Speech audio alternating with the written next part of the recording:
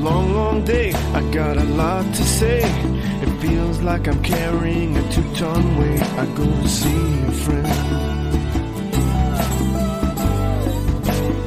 Hello, I'm Msgr Patrick Winslow.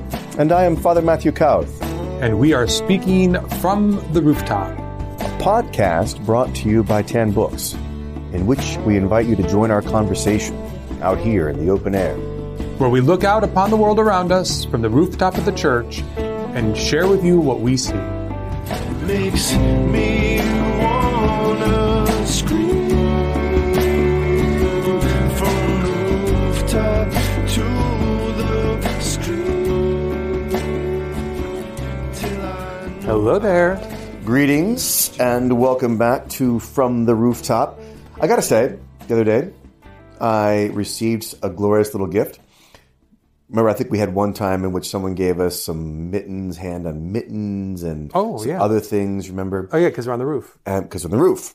And someone dropped off a bottle of bourbon in case we got chilly up here, which I just thought was a great idea. I think it's a brilliant idea. So, are you fishing? Shout out to that. No.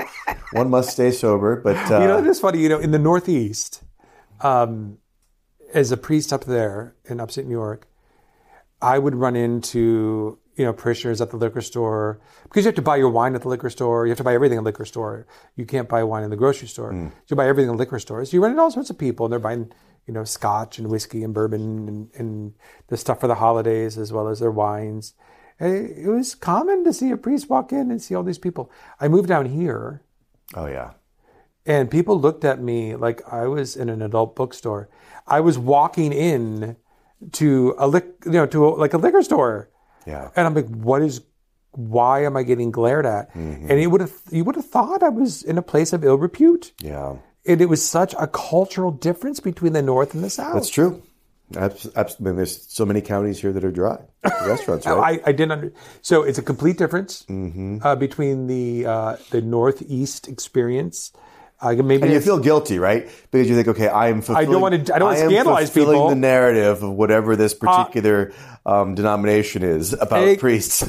So one time, but if they're in there, that's what I always said to myself. Yes. Wait a minute. If you're a particular denomination that has a problem with this, you shouldn't be in here either. Well, that's a good point. So, it always elicited a comment or two from the person behind the counter. Yes. When you're in the collar, and I said, well, I come to where you work. You should come to where I work. Yeah, exactly. It's a good rejoinder. to the invite. But, it's true. The cultural perceptions of these sorts of things. But what made me think about it is, somebody giving the gift of like a bourbon or whatever. That was a very common gift in the Northeast. Yeah. Is to get a bottle. I think Scotch was very common. Scotch was more common than, I think the clerical culture of Scotch up there was we're closer to Kentucky here, so I think it's probably that's true. It was a bourbon. But that was a very common. Do you remember, though, this is probably one of my funniest moments ever in an ABC store. So to fill you all in, Father Winslow had just been assigned to a new parish. And what we try to do when a priest friend of ours gets assigned a new assignment is to not have them enter that assignment alone, because that's always a bit unnerving and unsettling. And so a bunch of us got together and we helped him move, and we moved him into his new rectory. And we've done this several times because we've all been moved several times. And so we get everything set up, and we're going to make some dinner together, et cetera, and spend the night and say some prayers and what have you. So invariably, you're looking to set up your bar, right? You want to make sure that you have the drinks for the guys that come, whatever else. And so we went off to the ABC store, which is what the liquor store is down here in North Carolina. And we just got all the staples, basically. So whoever came, they would have what they wanted. So all the basic staples. I seem to recall we had to walk out with a box. And so we had to walk out with a box. Like a big box. And it was clear that we were making an impression, right? Because here you are with 4 or 5, 6 guys in a collar and a significantly sized box to set up a bar. And instead of feeling embarrassed, because Father Winslow never feels embarrassed, instead of feeling embarrassed, he picks up the box. True. He picks up the box and walks out. He says to the guy behind the counter, "See you next week." Exactly. I do remember that now. It was the best That was my line. Introduction to the ABC store. Yeah, I'm the new pastor. I'll be here. See you next week. See you next week as we walk out with a cart. Oh, yeah. Well, one of the things I noticed, or I've been attentive to recently in the prayers at Mass. Sometimes that's referred to in theological circles as euchology, the study of prayers.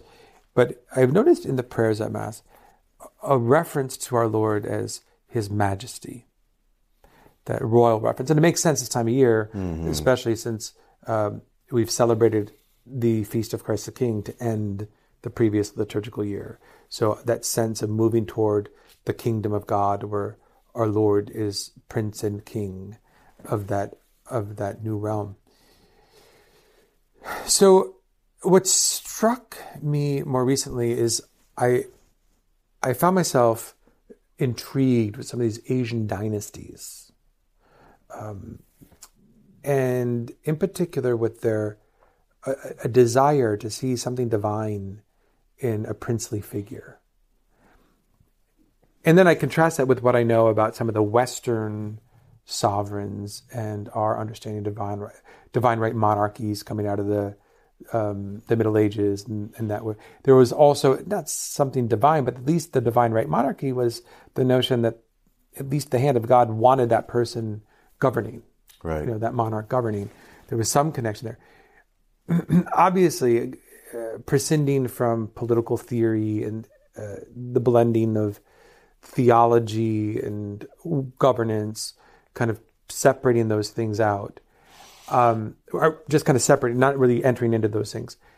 The tendency, or the human tendency, or the notion to ascribe something close to the divine with royalty, and now seeing these prayers and recognizing these prayers, I find it all very fascinating, because I don't think that we think, generally speaking, of God and our Lord so often in majestic terms. I think the tendency of the modern era is to think of God in more spiritual language, more communal language, but not as Your Majesty. Yeah. Recognizing the dignity, the nobility of the one with whom we're engaging. I don't know. I'm struck by it because it seems to me that there's something woven into our human nature that desires this or is oriented toward it, and we see it satisfied in the fulfillment of divine revelation and the person of Christ, who sits at the right hand of the Father as the King of the universe. And this is not just sort of flowery language. Yeah. This is what we talk about as a reality.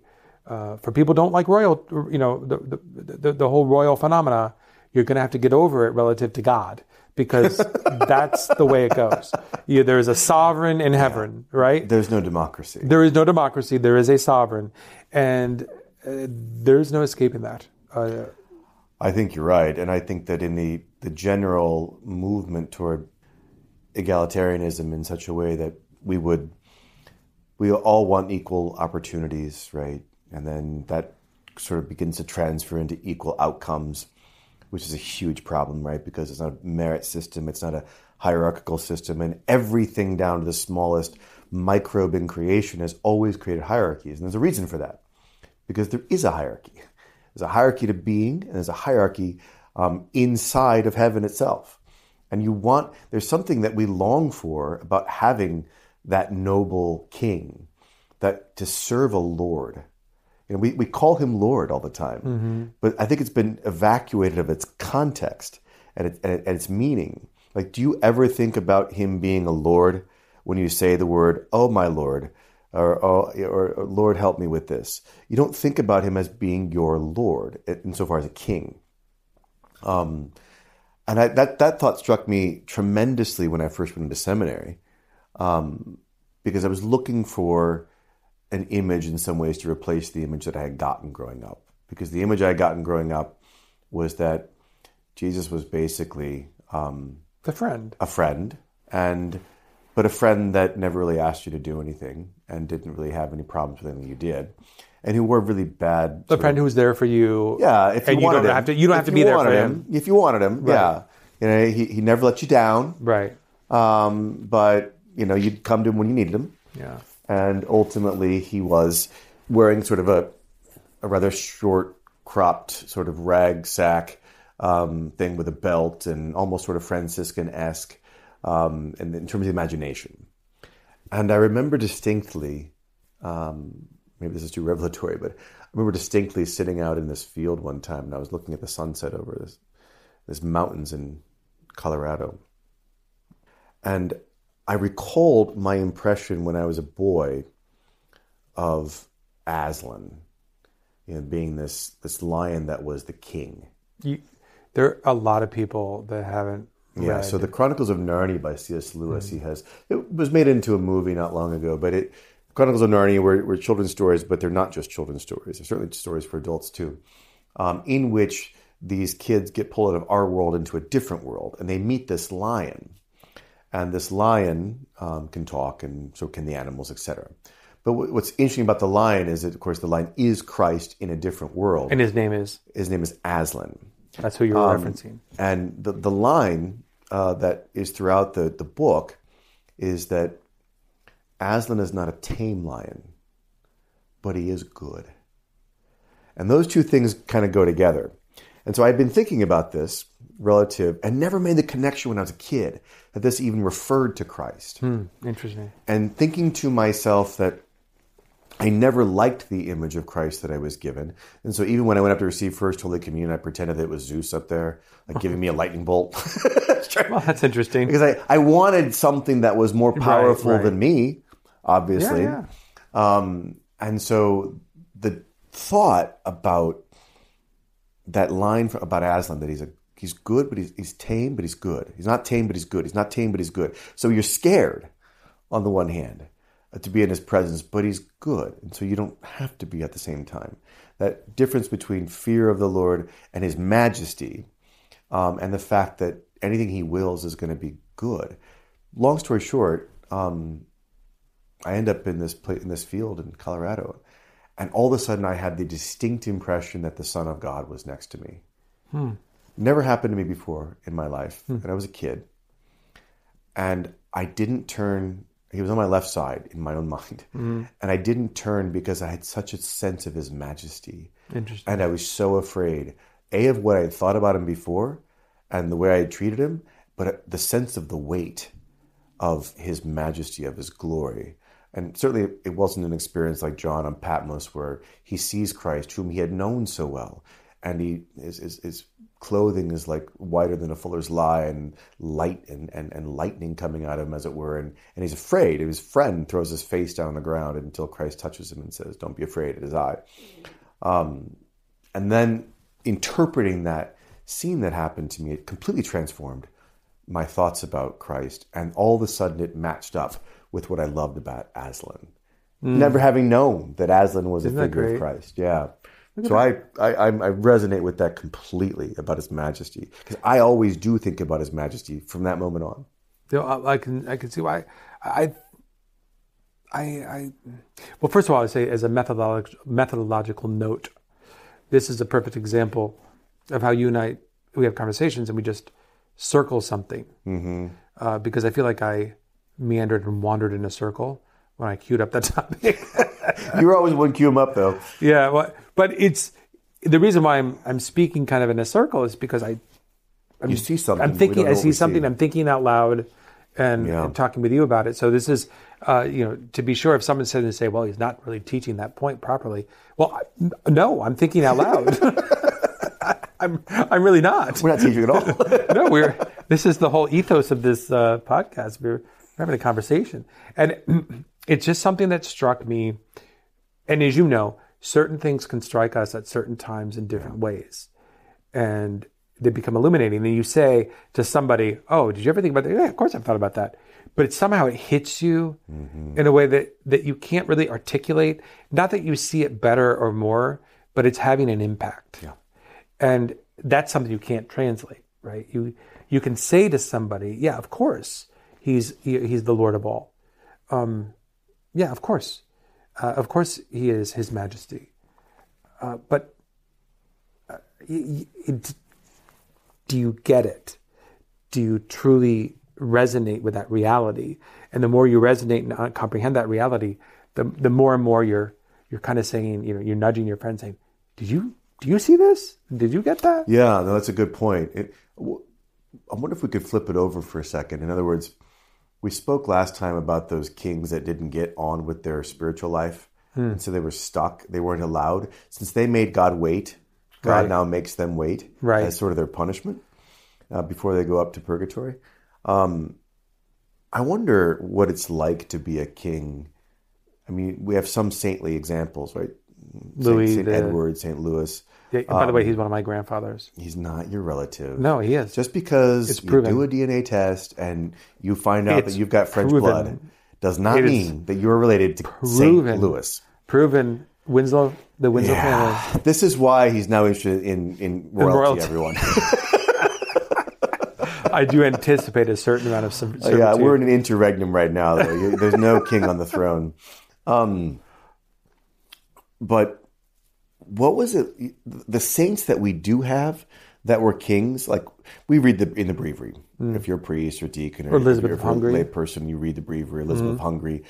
They typically will give us a letter or something that they wrote.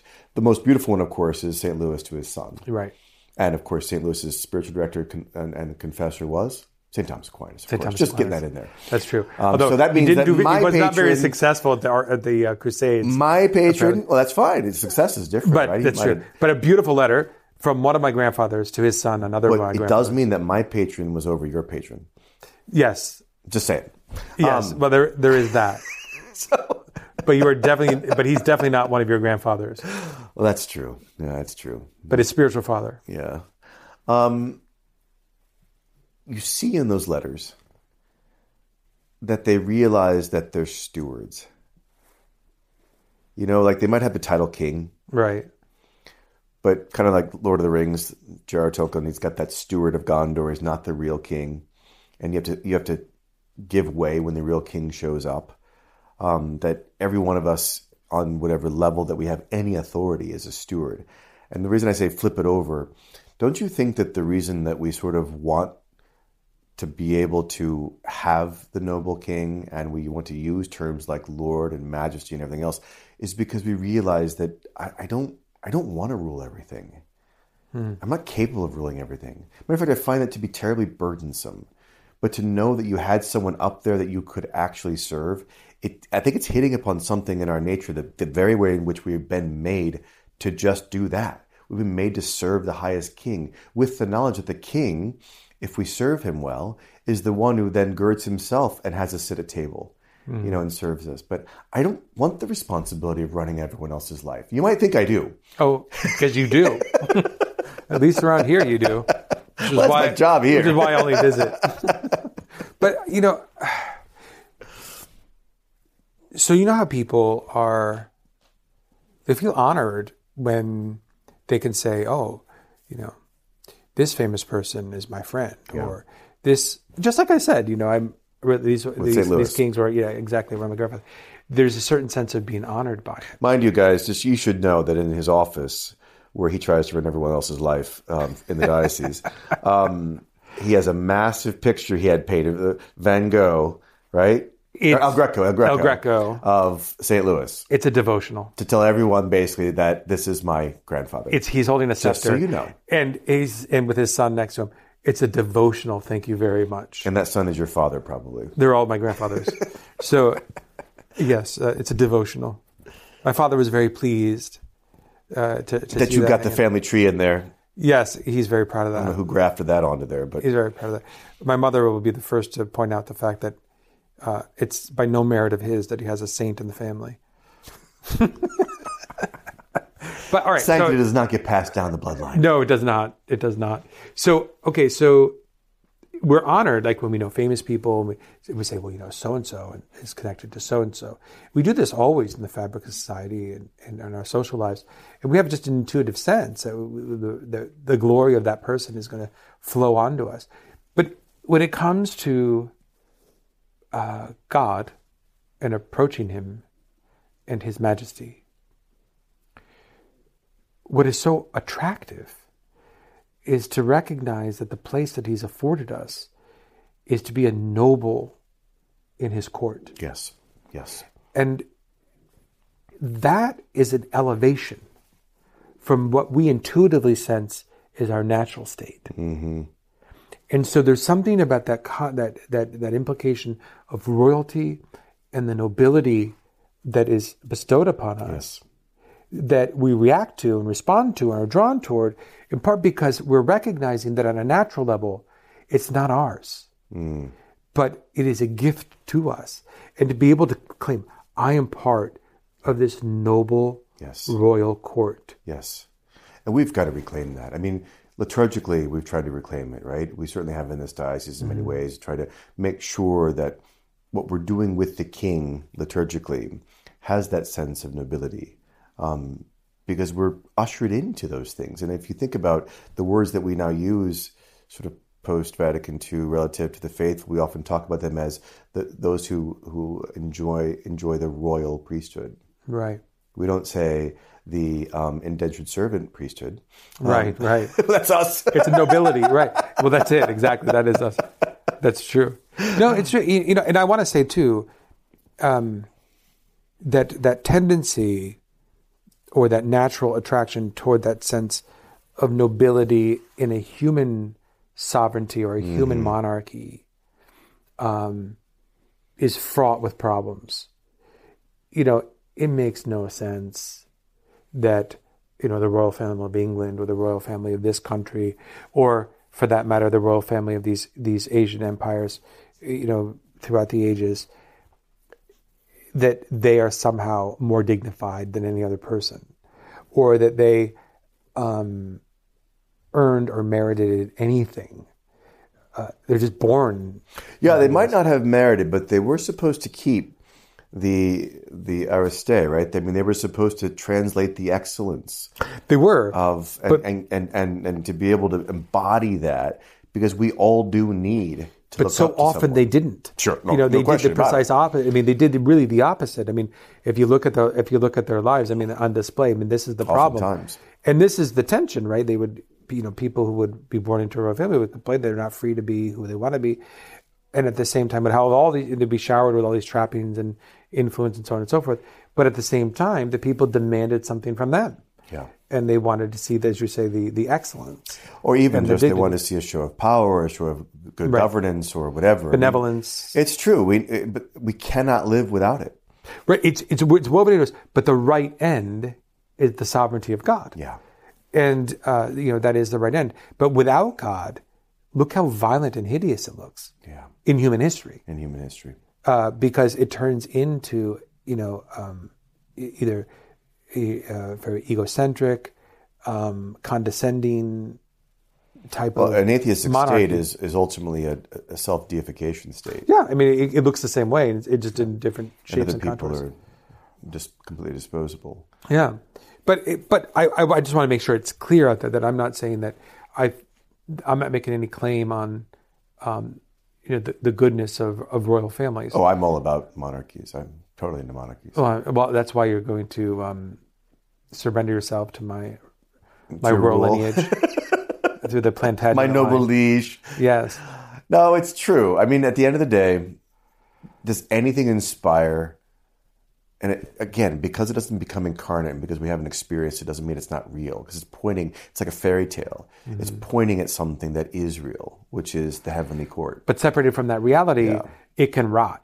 So why do you love Cinderella? Like, why do the stories about paupers being raised up to princesses and proper kings and living happily ever after? And why does Disney take the Neuschwanstein and place it in the middle of Florida or California or wherever and say, wow, doesn't this draw people? It does.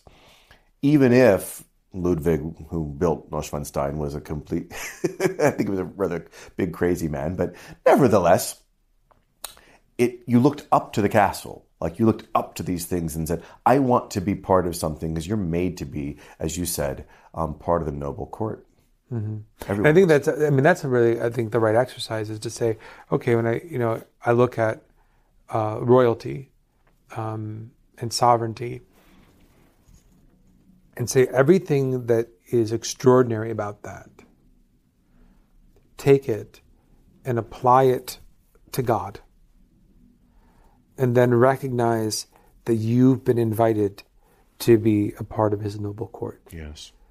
I mean, and that's the thing that when we talk about looking at the dignity of other people, regardless of their state in life, and this is kind of where you rail against the whole notion of some people being better than other people, right? Like nobility being better than serfs, that kind of thinking. We would say, no, that's an absurdity. Yeah, it's not because it has to be merit based, right? Well, and in this case, we're talking about the level of dignity imparted by God. Yeah. All of you are called to be nobles in that royal court, and your rank among them is going to be it's going to be discerned to a far greater degree regarding your goodness and your response to grace than anything to do with the state into which you've been born in this world or in this life or in this society. But, when you approach people and have conversations with people, I think it would be interesting as an exercise as a Christian just to say, all right, this is an acre of God's sovereign kingdom. And this is the noble entrusted with that land. Mm. Who are you? Who are you? And every person then becomes, cloaked in that majesty. And how do you treat the people that you, quote unquote, subjects, but the ones you ultimately serve, right? Mm-hmm. I think it's interesting that because this is in the human heart, and because we gravitate toward it in fairy tales and everything else, and you can't really eradicate it. It's that which creates it, sort of the romance of who you actually were made to be, the Cinderella story. I mean, and at the same time, instead of eradicating, as we tend to do now, the authorities, the pageantry, the royalty, whatever else, instead of just like getting rid of them, which is what we do now, holding them to what they're supposed to be, and demanding it in some ways of them, which also means a kind of pietas, that I recognize that as a Catholic, this probably was one of the great things about having a Catholic nation in some ways, is that as a Catholic, I will give you the deference that you are due as the ruler of this land, knowing that you're a steward under God. But we're both going to kneel down at the same altar rail to the King of Kings. Right. I mean, what a leveling playing field that was. Brad Singer talked about this as the level of playing field being the confessional line. Yeah. That you would have the movers and shakers of a town. Yeah. With the least influential standing in the same line. Yeah. And so, in other words, I guess you could say that the same line as Augustine, you could say as a king. Like, with you, St. Augustine says, I am a sheep, but for you I am a shepherd. Yeah. And the faithful should make their shepherds, whether they be secular or ecclesial, they should hold them up in honor. But that honor means be what you're made to be right now. Like, this is the role you've been given. And do it with the kind of nobility. I'll do my role right now, because I might be in your place someday. I might be the one who's the shepherd. But wherever I am right now, to be noble in that field. Right, to rise to the occasion, be authentic. Yeah. And that's the great reversal there of, or counterly intuitive, which is the greatest of all is the servant of all. Right. To ascend is to descend. Yep. And it's that paradox where that nobility is found ultimately in a nobility of love. And in any event, without going too far, because I know we're kind of running to the end of things, and it's not the right moment to start swirling around another topic. We'll do that next time. Yes, we should talk about love. But we should. I am the doctor of love, right? Oh, that's true. That's what they always make fun of me as. My your doctorate Thomas' is understanding of divine charity. Yes, because those who study... don't even finish that sentence. So, before we go... Can't. Some of you are going to go out and get trees. Yes. I have two things I have to say. What do you mean going to get a... Some of us have already gotten Some a tree. have already gotten trees. Please, for the love of God, let it be real. Right? And number two, no bluish kind of garish white lights. Oh, those they are have horrible. to be soft. Yeah. They have to be flame-like, right? They have to be incandescent. Absolutely. You have to look. The LEDs have not arrived. Getting closer. Rare is the LED that has that warm, those kind of lumens, flame-like color. If you want to create the atmosphere, it's got to imitate fire. Don't set your tree on fire, but you got to imitate it. That's all I'm saying. Before we go, I'm in agreement. Oh, that's a really good one. For me, it's also about scent. I love the pine scent. Absolutely. You know, those pine cones as you came in. The pine cones, the candle. I'm all into the diffuser. I'm happy with too. This new modern fangled thing where you're diffusing. Basically, it's a humidifier with oil in it, right? So give me some pine oil on that thing, and it just smells so beautiful and lovely. It's really remember once, we'll end here, but once we were living in a rectory together at St. Thomas, as many of you know, and we had a tree that was so old and dead, but we refused to take it down. It was almost March. And so we just loved the Christmas tree. So it was beautiful light in the morning. We went out and bought pine spray and kept spraying the tree. So it would smell. There were no needles left on it. Oh gosh! I mean, you brush against it, and 1,000 needles would fall. The poor woman who came in to clean. We almost got it to Easter. We did. I mean, I think if we put any flame close in seconds, it would go up. Gone. Yeah, absolutely. I mean, you've seen that here with the fire pit. It's great. These things go up like that. Yeah, we have all those trees and those high, tall trees, and they go up in a second. It's a wonder there were more house burnings with Christmas trees. Yeah, that's true. Now, don't be discouraging people from a real tree, though. No, not because the modern lighting is so safe. Yeah. But remember, as a kid, you touch a bulb and you burn yourself. It's true. I mean, how many cats, have burnt hoofs because they touched it, or they, remember the cats? I do. They would go at it and they get burnt. But too, as a kid, I would touch them. I know. I remember the bubble new one. Remember the bubble one? The bubble what? The liquid inside would bubble up. Oh, they're selling those again. Are they really? Saw them in the store. They're probably retro now. Yeah, they're retro. Yeah, no, those are kind of fun. As a kid, we had tinsel. Did you do tinsel? They're so stupid. Tinsel. I mean, it was so much fun though. I hated it. The cat would eat the tinsel and then recycle it. Yeah, well. I mean, that was another issue. With these noble thoughts. Yes. We'll let you all go. Yes, we'll let you go. Have a great week. All right, sounds good. Makes me wanna scream from the rooftop to the screen. Thanks for listening to this episode of From the Rooftop. For updates about new episodes, special guests, and exclusive deals for From the Rooftop listeners, sign up at rooftoppodcast.com. And remember, for more great ways to deepen your faith, check out all the spiritual resources available at tanbooks.com. And we'll see you again next time. From the Rooftop. And